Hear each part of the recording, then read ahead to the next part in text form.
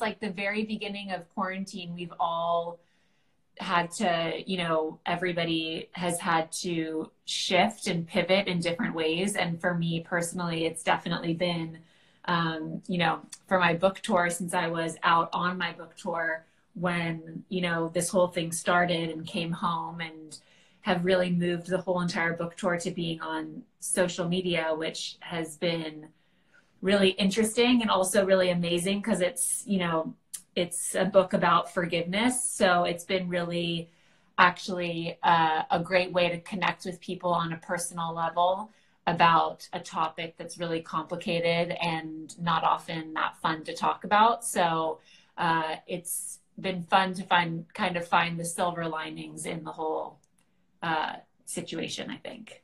Yeah. I know it's been interesting. I think, you know, there's so many challenges, but there have been some wonderful things to come out of it. And I think taking the time now, I mean, I normally would never have time to sit down and be able to connect, you know, with fabulous women like this, inspiring women. So for me, it's definitely given me a chance to slow down as well. So I think, as you said, definitely the silver lining in all of this. Yeah. Tell us a little bit about, before we get started into the questions. Obviously, yeah, we've been dancing together for many years. Yes. But where were you inspired by, and what made you want to write The Gift of Forgiveness? Well, I think really just feeling like in my own life, I was struggling with forgiveness. I had a really big falling out with one of my close girlfriends, and I was really struggling to practice forgiveness, and didn't really also know what forgiveness meant to me in my life in my mid-20s. And so I really felt like the most helpful way for me to get through that was talking to other people about their experiences with forgiveness and their struggles with forgiveness. And so I wanted to turn that into book form so people could learn from other people's journeys and struggles and get inspired to welcome forgiveness into their own lives, because I see so many people who really struggle with it at various phases in life, and also trying to see what, you know, how to quickly practice forgiveness or how to get there really fast. And the reality is that there is no way to, there's no one way or right way or wrong way to practice forgiveness. There's only your way. And so I found that to be really encouraging, and it made me want to kind of share a collection of different experiences and stories in my book, because you know, everyone's relationship with forgiveness is so different. So to be able to share a good collection of stories was important to me, so someone could see themselves in another person's story. Yeah. And the idea is that you don't want to have that moment of forgiveness on your deathbed. You know, you want to be able to process all of that way before then. Yes, exactly. All right. Question number one is, how are you practicing self-care, and how are you feeling during this time of isolation?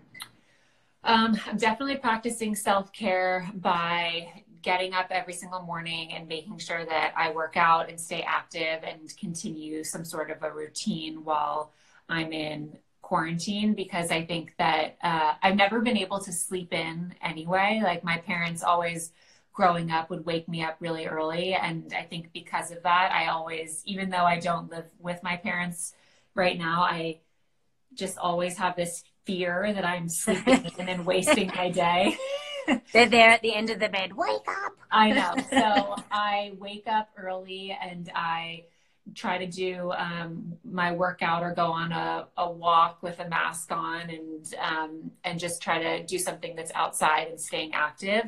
And then I've been really doing most of like my work and podcasts. I'm working on a podcast right now with Headspace. That's kind of a continuation of my book, which is really exciting. And so I've been doing a lot of that since being in quarantine, but just really making sure that I also don't try to keep too much, you know, if I don't get something done one day, that I'm not too, you know, hard on myself about it, and that I, you know, allow some flexibility. But I think having structure and a schedule during this time has been really helpful.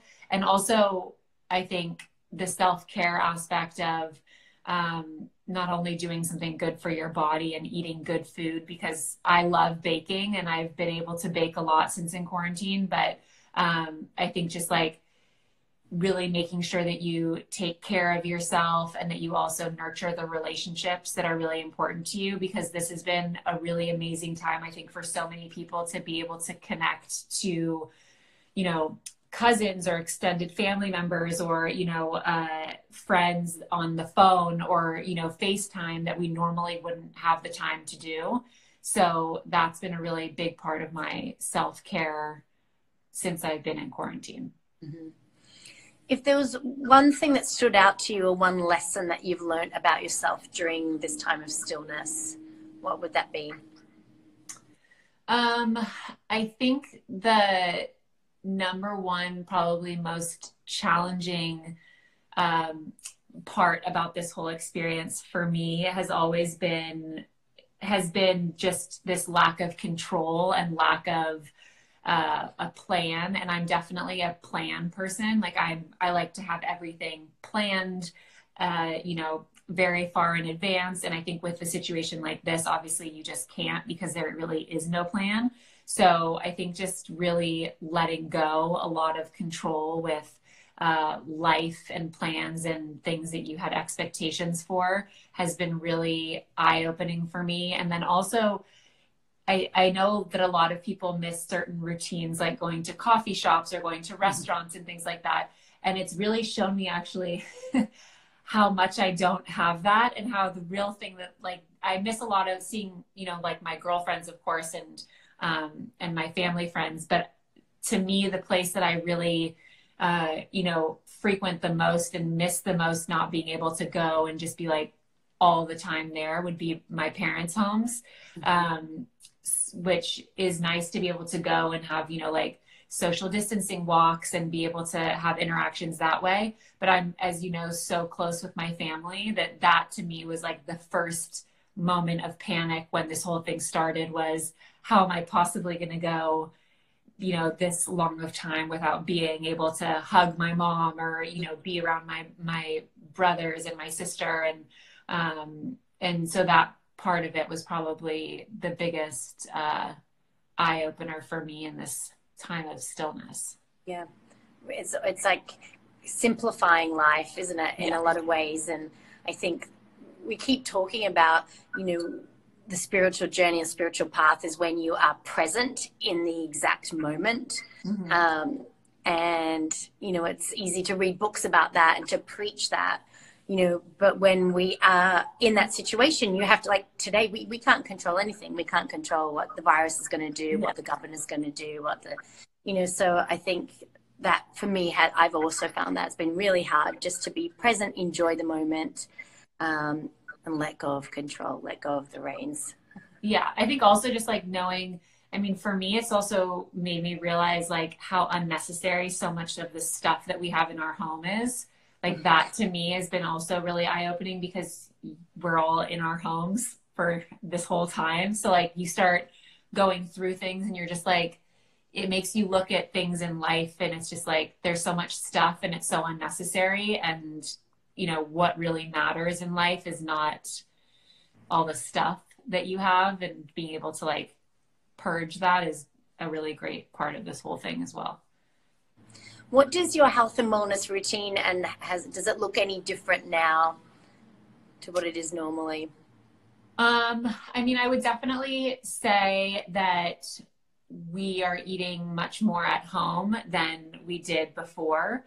So there is not, you know, like going to lunch or going to dinner or going out to get things, or, you know, ordering something that's your favorite, or, you know, going to people's houses, which we used to do a lot of. So I think it's much more, you know, ordering or getting groceries that you can make different meals that work for you and that are healthy and that are, you know, feeding your body in a great place and keeping you in a really good place as well, mentally, emotionally, physically. So, and when I say we are making the meals, I mean my husband. Which I'm very lucky. I'm so lucky. Like I do the baking, but he does all of the cooking. So I don't take that for granted at all. He's a very good cook.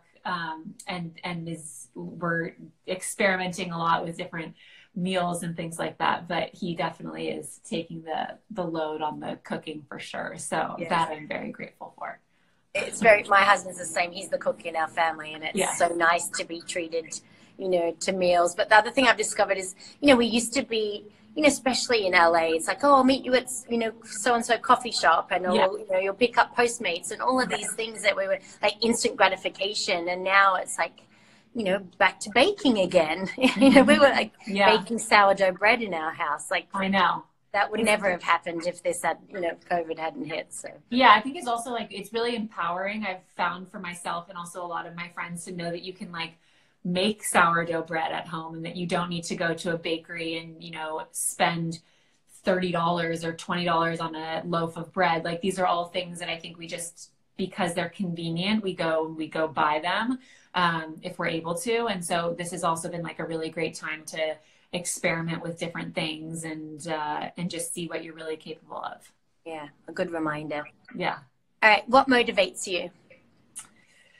I would say what motivates me is definitely my family, for sure. I think like they motivate me in everything that I do, and also just being able to keep a really positive mindset and outlook, and staying close and communicative with every single person, and checking in. I would say that's like a big thing for my family, and in our relationship in our home, is just being able to be super communicative about everything. So I would say my family and my loved ones are definitely what motivates me.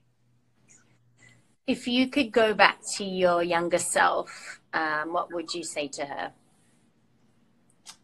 Well, I definitely would not give any sort of a warning about quarantine. Yeah. I think I would probably just say I would love to tell my younger self to not take everything so seriously, and to just be more present and get excited about life. Because I think when we're younger, especially when we're in high school, we're very caught up in being in high school and, paying attention to the things that matter, which is like, your clothes, or stressing over a Spanish test, or, those kinds of things. And my mom always told me when I was younger and I would freak out about a chemistry test or Spanish or something like that, she'd always say, when you're, in your 20s, no one's going to ask you what grade you got on your Spanish test. All you can do is try your hardest and put in the work. And so I think I would probably want to have more of that outlook on life, and just to get really excited about life moving forward. But I was always one of those kids who, even in high school, I was really excited to get older and to have experiences in life. And I think it's probably because I'm a little bit of an old soul in that way. Mm-hmm. So I think I'd probably just tell myself that, to be, more present and to enjoy every moment. Yeah. What does success look like to you? Success to me really looks like having really great and solid relationships with my close friends and family. I think that, to me, as I've gotten older, I think success looks very different to every single person at different phases in life. And for me, I take incredible pride in my books and being able to write and talk about things that are really important, and talk to people that I think are really interesting and amazing,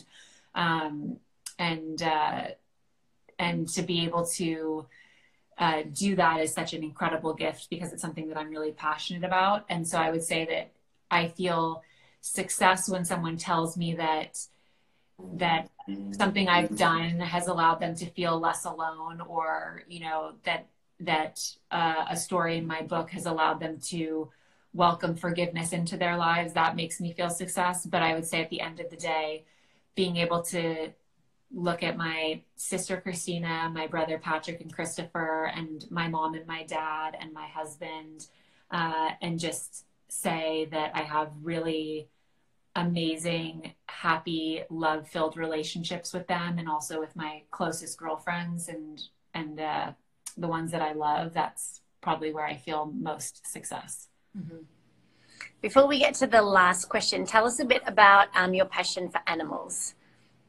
Oh my God, my passion for animals. My mom was actually talking about this last night at dinner because she was saying that when we were doing, I went over to her house to drop something off, social distance, drop something off at her house for Mother's Day.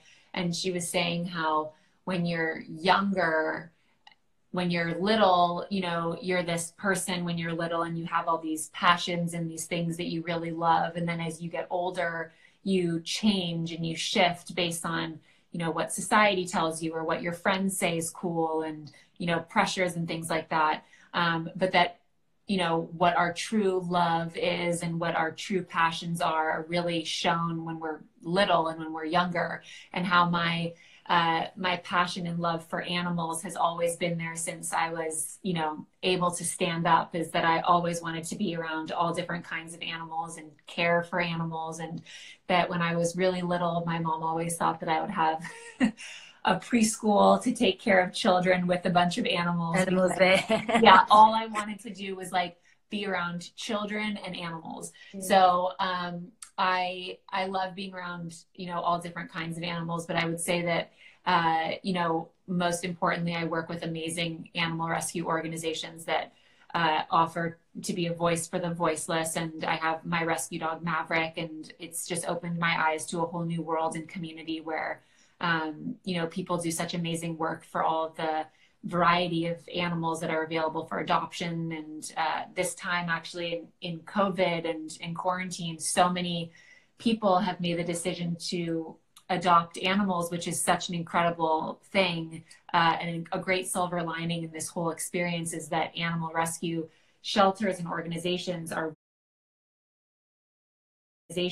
really being able to, you know, get a lot of dogs and cats and animals adopted out into forever homes, which is such a great and exciting part of this. And also, of course, there are many animal rescue organizations that are struggling incredibly because they can't be open and they don't have financing and things like that. So my passion for animals has been here since day one, and it's something that I will, you know, want to do forever, is just being able to show people all of the amazing animals that are in the animal rescue world, and to be able to always have that in their mind when wanting to make an addition to their family. And I never like to criticize people who go to breeders or who like to, you know, find a specific dog for them, because every animal needs a home. Mm-hmm. But I also like to be able to show that there are so many great dogs and cats and rabbits and things like that that are available in, you know, waiting in adoption facilities for someone to give them a second chance at life. Yeah. And I guess during this time, those who have to self-isolate on their own, that's like extremely lonely. Yes. So that would be a time where you'd want man's best friend, you know, you'd want to have someone there with you. So that's good news that at least, you know, people are adopting still, which is great. Does Maverick have his own book? Maverick does have his own book. I wrote a children's book a couple of years ago called Maverick and Me, which was all about teaching children about animal rescue, because it was something that I remember getting my first dog when I was little, my sister and I, and it was such a memorable and amazing experience. And I just have had such a great joy having Maverick in my life, and also being able to take him on walks and see the way kids react to him, because he's brindle and he looks like a little tiger, and just to see kids be really interested and fascinated in the fact that this dog came from the street and that he has a story, and that, you know, he looks a little funny and he looks different. And it to me was such a great opportunity to be able to write a book to teach kids about, you know, that there are dogs that, you know, might be on the street or might be in someone's home that need forever homes, and that when they get to a point in their life when they want to ask for their first pet or get their first pet, that they might consider going to an animal shelter to adopt instead of buy. Yeah, that's all right. Lucky last question. If you could have 5 people at a dinner party, living or dead, anyone you want to invite, who would they be and why? I mean, immediately I would just say to have dinner with my siblings, of course, because, and my parents, but that's more than 5. Just because I have always had such a fun time with them. But I would probably say it was living or dead, I would say that I would definitely have my grandparents for sure. I think it would be interesting actually to have my grandparents from my mom and my dad come back and have like a dinner with them, because it would be so different from each of their perspectives. And I spent a lot more time with my mom's parents growing up. My dad's dad passed away before I was born, and my dad's mom passed away when I was younger, and she also lived in Austria. So she would come over here for a long period of time, but we didn't get to spend that much time together. So I would say having probably my grandparents back would be a very interesting dinner table conversation. For sure. A chance to get to know them a little bit better Yes, too. for sure. Yeah. Oh, well, that brings us to the end of Simone 7. Thank you. This was so fun. How are you doing? How's the baby? So cute. Obviously, it was Mother's Day yesterday, so we had a really Mother's Day. Yeah, thank you. It was just a perfect day, and I think all of this has really taught me very much to just appreciate what I have. And I can't wait to see my mum. She's in Australia, and that's challenging because I think I lost you for a second. Because that's a long flight, and I don't know when I'll be able to get on a flight to see her, and I can't wait to squeeze her.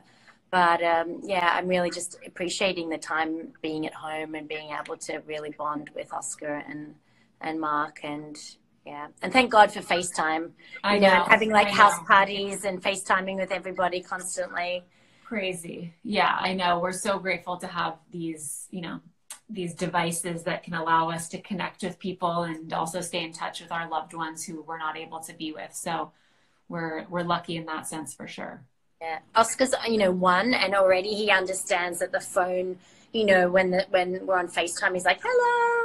Oh, yeah, it's very cute. That's so sweet. Well, thank you so much for having me. My pleasure. So fun. Thank you for coming on. You have a wonderful Bye. Bye.